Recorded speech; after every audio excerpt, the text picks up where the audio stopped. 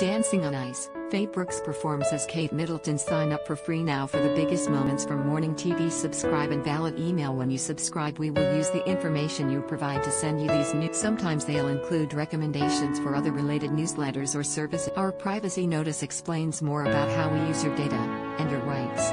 You can unsubscribe at any. This year's Dancing on Ice has fallen victim to another early exit as professional skater Hamish Gaman has had to pull out of the ITB con. He had been skating with Coronation Street's Faye Brookes, but now a finger injury has brought his time to a premature end. In a statement from ITB, it confirmed Hamish's exit from the competition. A spokesperson said, "Sadly, we can confirm that Hamish Gaman, who has been partnered with Faye Brookes, has had to withdraw from. We thank him for all his hard work and wish him the very best as he takes some time out to allow his injury to fully heal. Faye will keep her place in the competition, however, with series regular Matt Evers stepping in as Hamish sustained the injury off of the ice rather than an accident in rehearsals. In fact, Hamish's finger injury stemmed from an accident while putting on a sock before taking. Despite being allowed to perform on Sunday with some tweak to his and Faye's Duke and Duchess of Cambridge-inspired routine, the show's medical team have now advised he pulls out of the measures have been taken to ensure Hamish's injury has time to heal.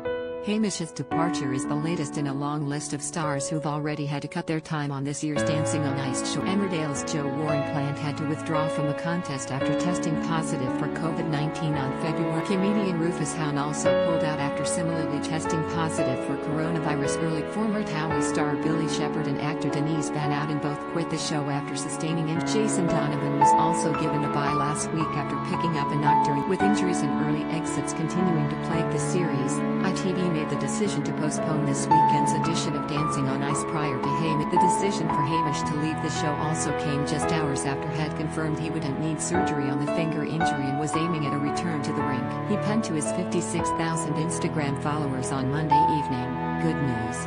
I saw a doctor today, privately, and I don't need surgery on my. I'll have to wear a splint on it, but that won't affect my ability to skate or perform." Trending Hamish continued, at Faye_Brookes, and I can still do all of the big tricks that we had planned and give you all of the usual Dancing on Ice sparkles. I'm so grateful and happy. Being back on the show this year means the world to Faye, and I are having so much fun together and I'm so proud of her.